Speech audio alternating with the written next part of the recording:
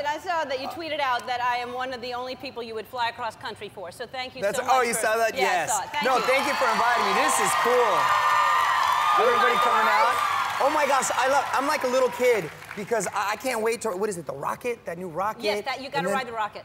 I'm gonna totally ride right after. I'm gonna be like a little kid running to every ride. You'll see it. Was that it? Yeah, that's just part of it. You got to see the one that you go straight up. It's great. I am gonna go to that one. The whole. How hot is he? Just by the way.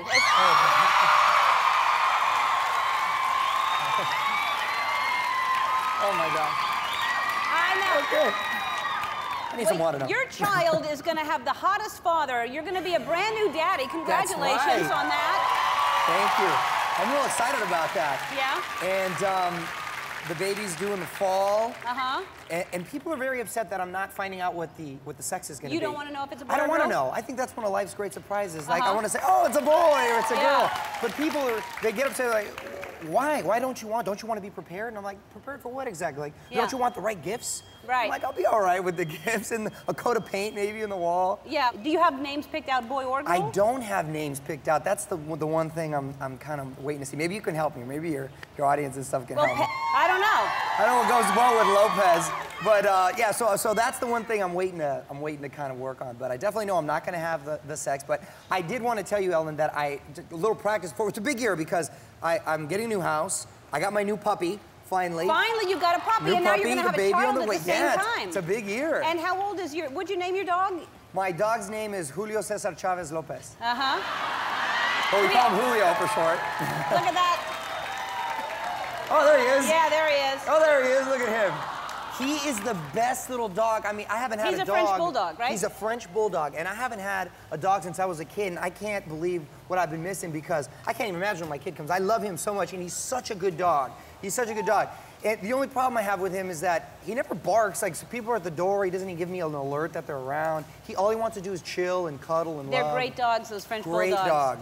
And then he jumped in the pool, is that what? Oh, I gotta tell you the story. So I have a pool at my house, and I took him around there and showed him it's a pool, no, and taught him not to go in. Good. Well, the new place that I'm at also has a pool, and not thinking, I'm assuming he can differentiate the body of water. And so I'm talking to the realtor, and all of a sudden he just continues to walk like as if he were Jesus, trying to walk on water, and bloop, bloop, bloop. He sank, and I turn around, I got my keys, wallet, phone, everything on me, and I just jump in. Good. And he doesn't fall in the shallow, and he falls in the deep end.